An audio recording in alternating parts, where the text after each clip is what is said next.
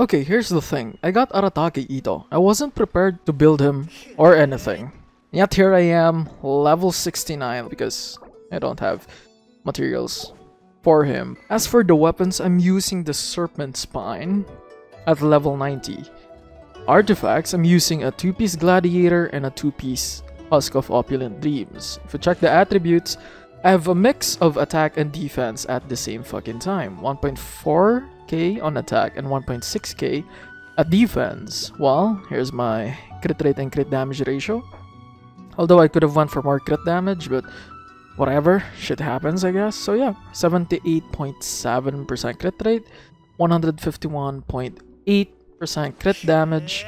I'm standing at 46.6 geo damage bonus. As for the sands, I'm running defense percent. And as for the goblet, I'm running geo damage bonus. While for the circlet, I'm running a crit damage circlet. I'm gonna do this. Right. I'm gonna drop this one. That's 39,000 on the elemental skill. That's with the Bennett burst, by the way. Woo! Yeah, 38,000. Woo!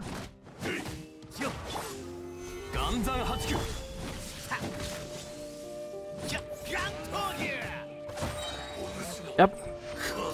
That's Arataki Itto, baby. By the time I have him like fully built, I'm gonna do much more bigger damage, I guess. He's gonna be an amazing DPS character. A fun one at least.